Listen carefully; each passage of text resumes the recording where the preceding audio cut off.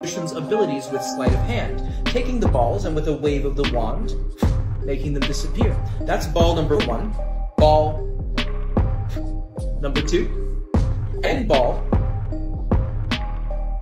number 3. But where do they go?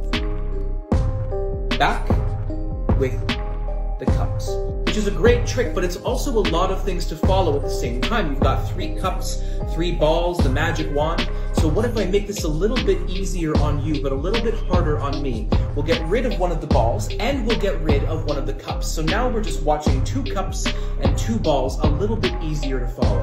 1 ball under 1 cup, the other ball under the other cup. With a tap of the wand, this ball disappears completely. Doesn't go far though, it just joins its friend over here on the other side.